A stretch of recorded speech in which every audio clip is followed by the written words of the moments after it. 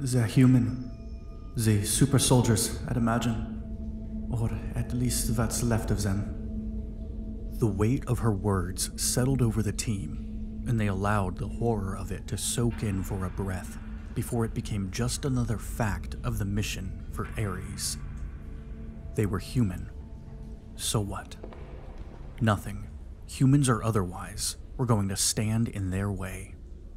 Their bullets bit into flesh just the same. State your purpose! Raptor barked at the mutated man, his voice reverberating off the cave walls. The mutated man emitted only that terrible, bird-like sound again. Aegis realized with a shudder that it was laughing.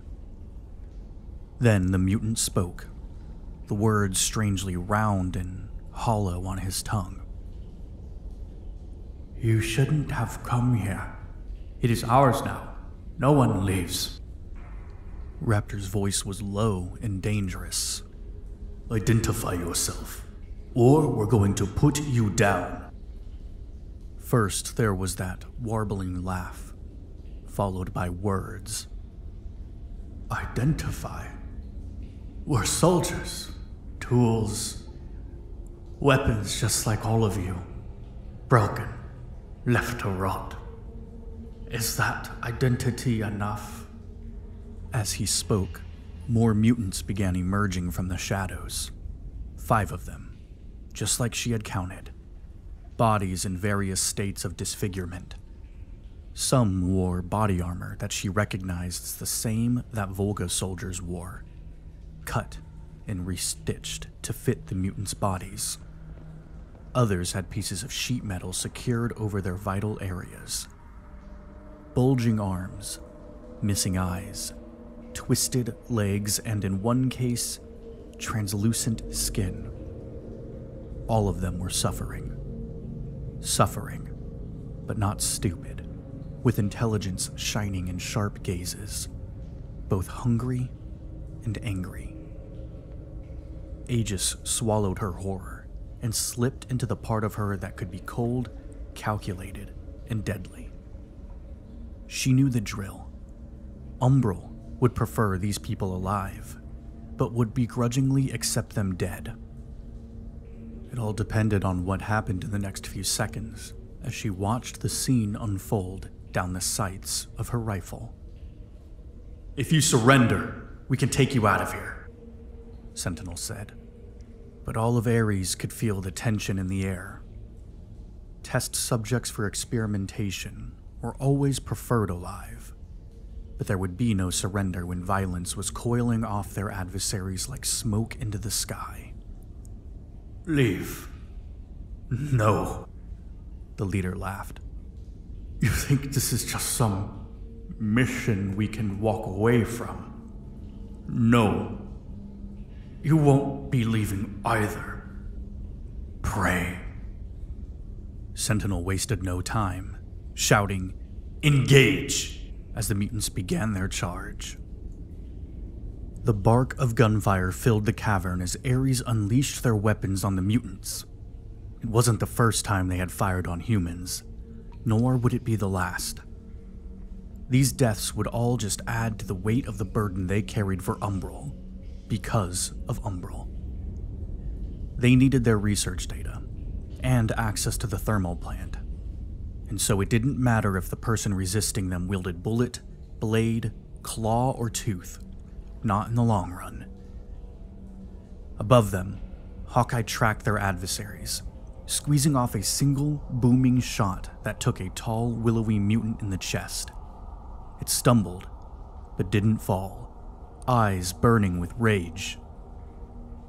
The leader swung his huge, sinewy arms at Raptor like a battering ram.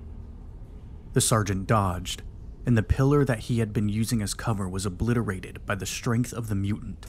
Through gritted teeth, he called out, "Damn! These things are strong!" "Things? We are not things!" the leader yelled as he regained his balance. "Don't let them get close, or we'll be done before we start," Sentinel ordered. The team opened fire, bullets slamming into the mutants who seemed more intent on reaching them than protecting themselves. They began to swarm Ares, but the team was sharper than they must have expected, more streamlined. They knew one another, worked well together, and they didn't miss.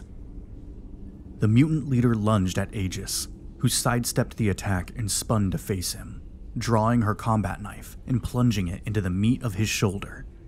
He howled and wheeled, ripping the blade from her grasp, but she drew her pistol and shot him twice in the chest, knocking him down. Tempest was on him in an instant, delivering a kick that broke the mutant's nose. He scrambled backwards, a snarl on his face as his features contorted into something even more horrifying. Tempest gave him no quarter. Her more advanced blade clutched in her hand, and mutant blood flowed. Aegis turned her attention to the others. Jester had ducked behind a half-wall, waiting for the right moment before bursting out, grenade launcher booming when enough space opened. Exo engaged one, delivering a punch that broke its neck with a sickening crack.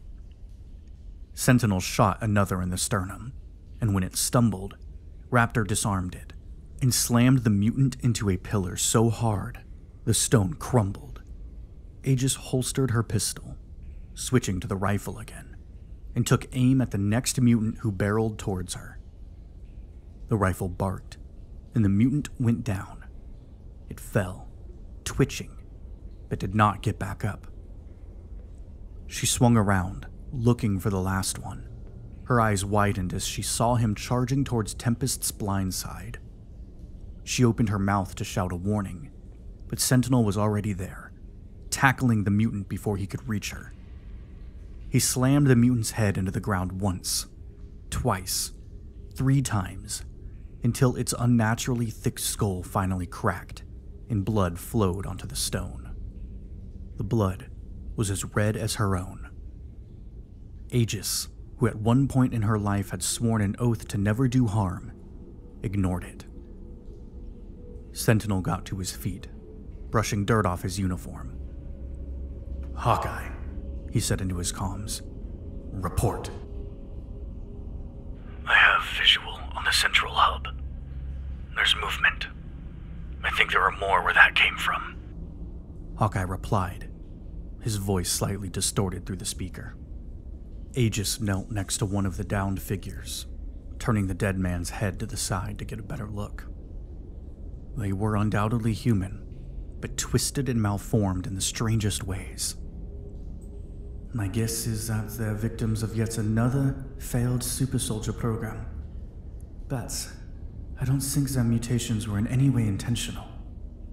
She waved her hand over the body to demonstrate. There's no pattern, nor rhyme or reason to the differences between them. What happened to them was a mistake, and combined with the fact they are already faster and stronger than normal because of experiments. She trailed off. It's bad news is all.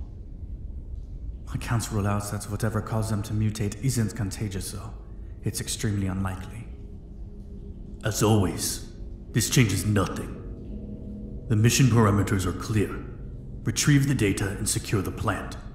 If we have to put them down, so be it. Raptor replied. He eyed the mutated humans as if they were nothing but an obstacle in their path. We'll do what we need to, as we always do. Aegis collected her samples, and they continued on. She went over the possibilities in her mind as they marched. These people may have lived down here for nearly a decade, but she didn't think they were reproducing. With a facility as big as Krater Station, though, who knows how many soldiers, volunteers, and unwilling victims Volga experimented on before the facility fell to ruin.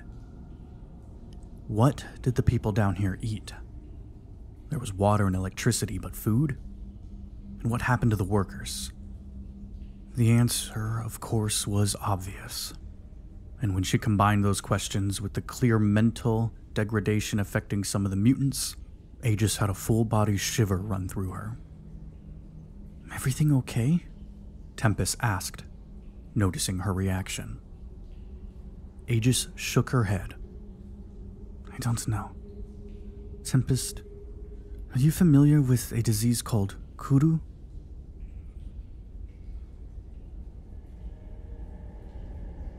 The sounds of people moving around them had Sentinel on edge, but not once did the mutants break their cover and attack.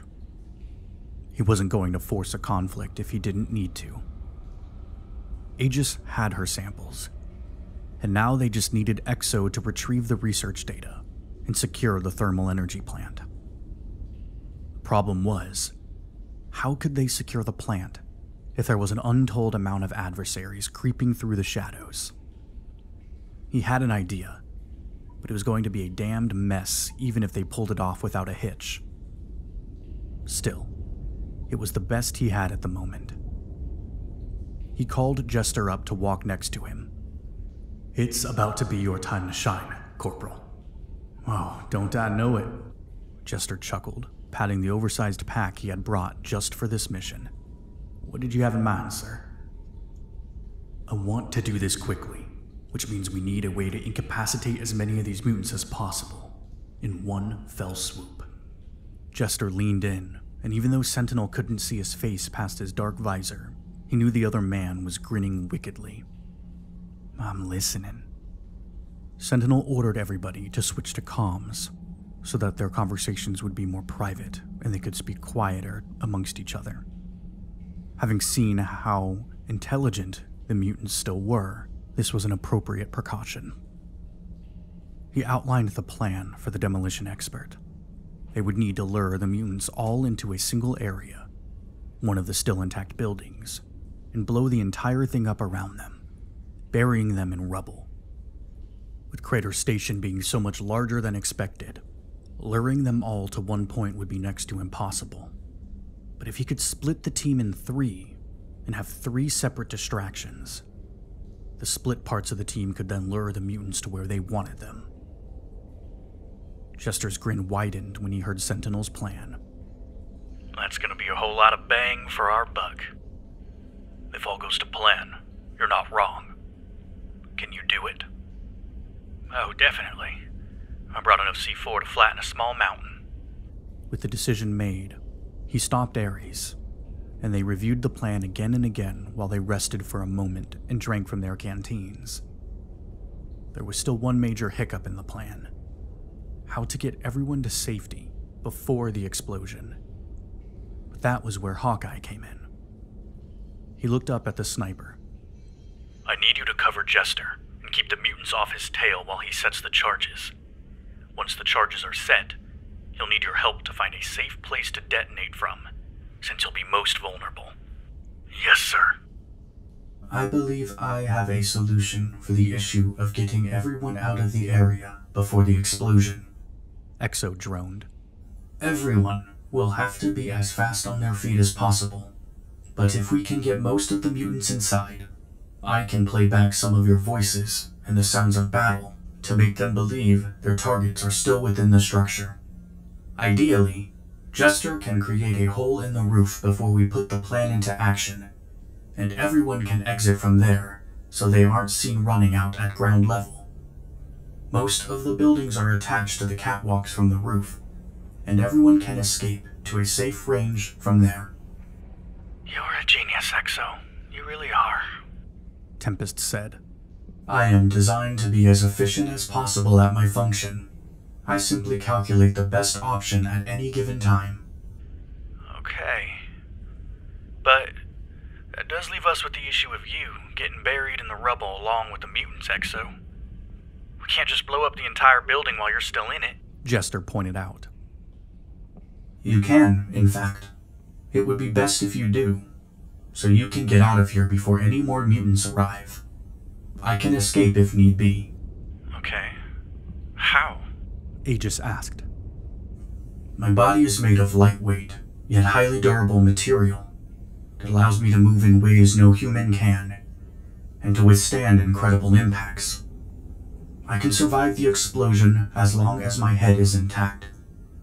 I am also capable of digging through such rubble at an accelerated pace, should I need to get myself out of danger. While usually I wouldn't recommend this method, as it is dangerous to my hardware. It is possible. Sentinel hesitated. On one hand, Exo was an invaluable asset and had been instrumental in helping them accomplish their missions. On the other hand, he was not human and could not feel pain as they could. There were no nerves for him to feel the burn of fire or the crushing pressure of being buried in rubble. There was no risk of dying.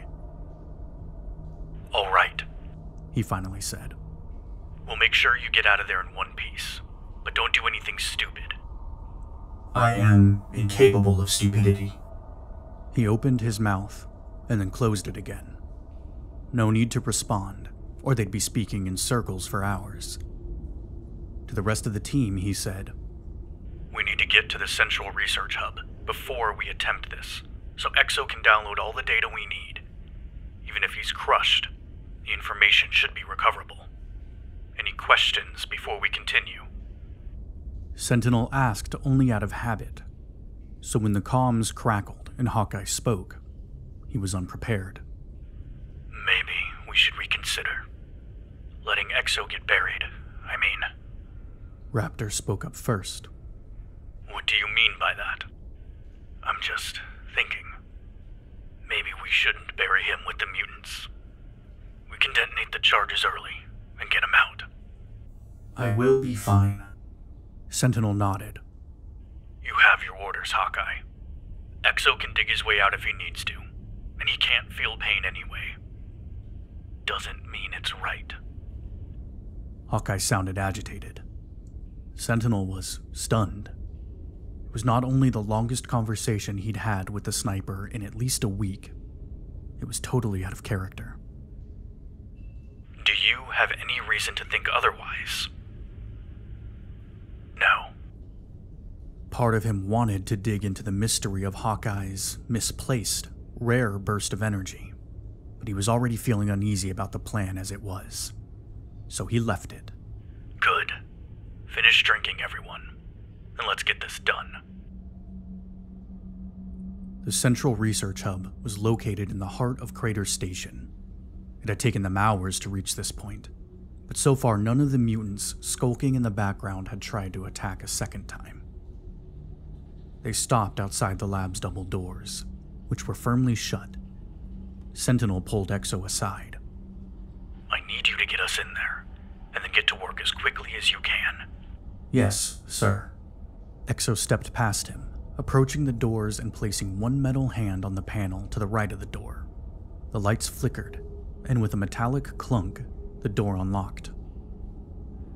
Sentinel led the way into the lab, his eyes adjusting to the brighter interior. Rows upon rows of computer banks lined the walls, each humming with electricity. If the computers were still functional after all this time, then there was a chance that Exo could find what they needed without any difficulty. The combat robot went straight to the nearest console, tapping at the screen and opening a series of prompts. His hands flew over the keys, faster than any human could type, and within moments, he had bypassed the security measures and was downloading the data. Raptor stood next to him, on full alert. Exo couldn't be interrupted during the process, or they'd have to start all over. He was vulnerable, so the second in command stood guard. Sentinel turned to the rest of the team. Tempest, Jester, keep watch. I don't want any surprises. The two nodded, taking up positions by the door. Sentinel looked at Aegis, jerking his head to the back of the lab where more tools were located. We've got a few minutes, if you want to look over those samples you took. She turned to him, confused. Sentinel, I'm a field doctor, not a genetic engineer. You just seemed worried back there about what was causing the mutations. When Aegis didn't say anything, Sentinel sighed. He glanced at the rest of the team, who were occupied, and motioned for the medic to follow him to the aforementioned back portion of the lab. He took his helmet off, setting it a few feet away from him on the table, and gestured for her to do the same.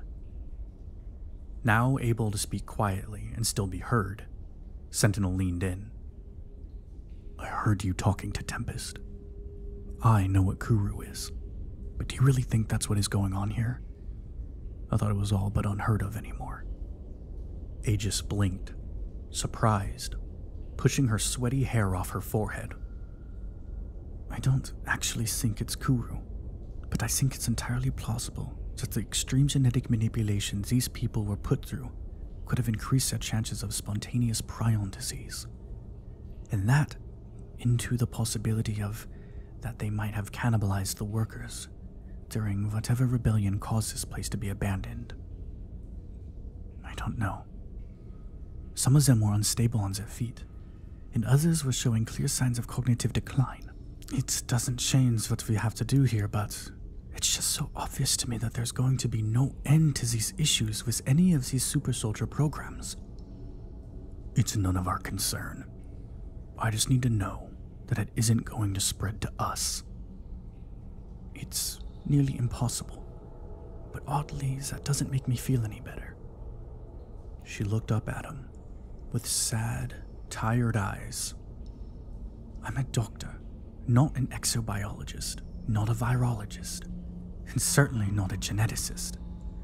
I don't know what's going on here, and it scares me.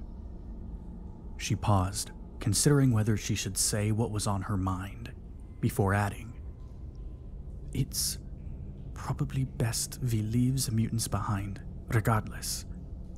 Dead, I mean. Too much risk in bringing out a live one. It just feels like we're wasting our time. None of these programs have really worked so far." Sentinel sighed. They had faced genetically enhanced soldiers in the field before, but there had always been a downfall once Umbral had been able to dig a little deeper. The enhanced fighters they had faced in Svalbard had been examined thoroughly by Umbral, who found that they likely didn't live but a few days after their enhancements. A terrible investment. You're right, but you also know as well as I do that we're not the ones meant to question the morality of all of this. We have our orders.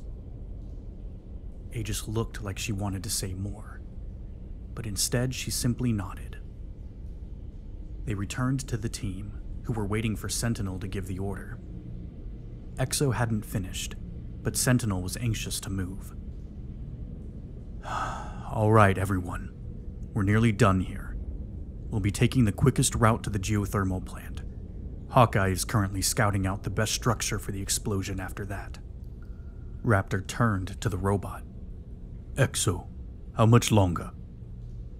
Exo's voice was mechanical and clipped. Estimated time for data transfer. 6 minutes, 4 seconds. Are you using dial-up? Jester groaned. Then, a distant rumble shook the walls. Just slightly. It was faint, but the team was immediately on alert, eyes darting around the room. The comms crackled to life, Hawkeye's voice quiet in concentration. I've got movement. Down the corridor, 4 o'clock. Something big. The lights flickered as if in time to his words, the floors vibrating once more beneath their feet. Everyone, stay sharp. Raptor, check it out with Tempest. Aegis, you and I stay here with Exo. Jester, take the north hallway. Raptor nodded, motioning for Tempest to follow him. They moved toward the doorway, scanning with their rifles as they stepped into the corridor. Jester disappeared down the north passage to the back of the central hub, the light of his headlamp bobbing as he flicked it on. The room fell into an uneasy silence, broken only by the sound of Exo's data transfer. Suddenly, a clanging noise echoed from the far side of the lab. Aegis spun around, her weapon raised as shadows shifted in the corners. Exo, status update. Sentinel gritted through his teeth. Exo's mechanical voice came again, calm but direct. Transfer at 72%. 3 minutes remaining.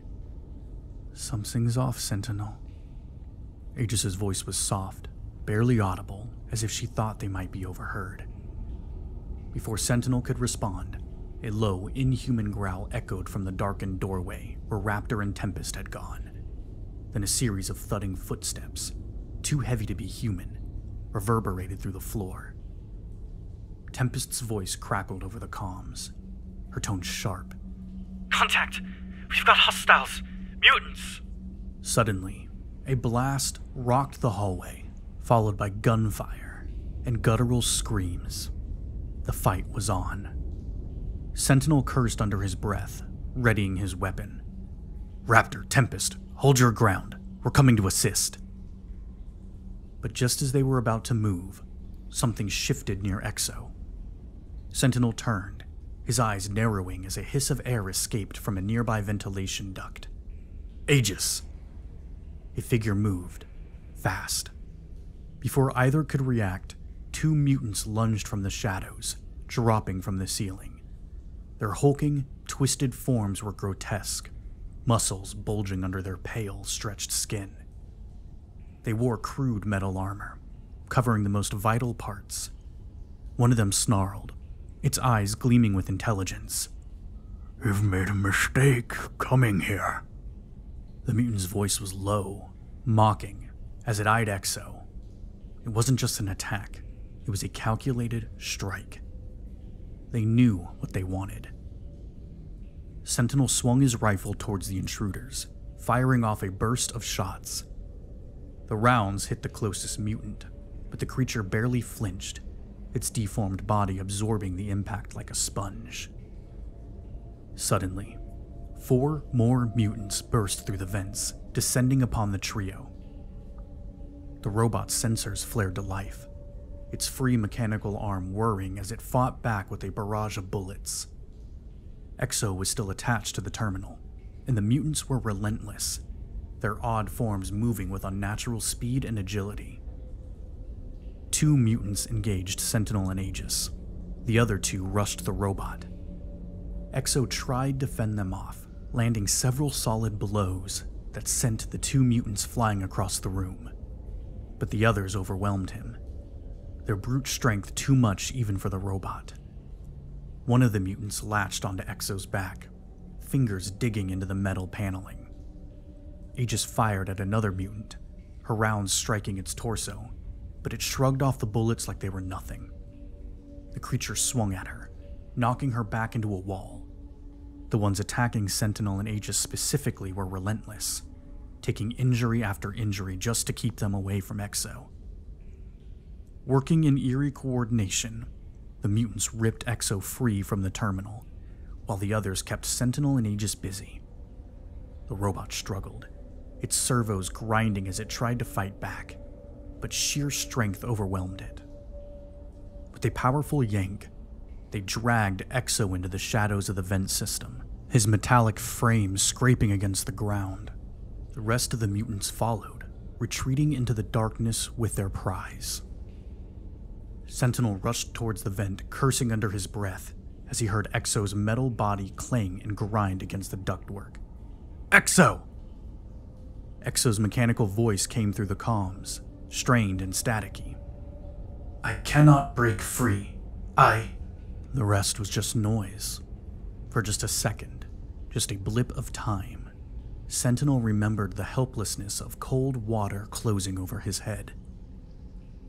He didn't take his eyes off the vent as he called the rest of the team. "Everyone, return to me. They ambushed us. Managed to take Exo." Sentinel's mind was running at 1,000,000 miles an hour as he tried to piece together the next steps. Exo had the data, and they had to get him back, even if it added time to the mission objectives. They also needed Exo to accomplish the explosion plan. Without the robot, "Sentinel," Aegis said, but he ignored her. His next steps for Ares needed to be streamlined, perfect, or "Sentinel!" This time her voice was higher, a note of panic in it. He whipped around, intending on telling her to hold on, but his words died in his throat as he took in the scene. Jester, Tempest, and Raptor had returned. Aegis was holding the latter's right arm, where the fabric of Raptor's uniform had been torn away. A bite mark, made from human teeth, stood out angrily on his dark skin. The teeth had broken through in 2 places, and blood dripped down to the floor. Aegis had pushed her visor up and pulled the fabric mask down, eyes wild. Their earlier conversation hit him like a runaway train, and for a second, all thoughts of Exo left his mind. We've got a problem, his medic breathed.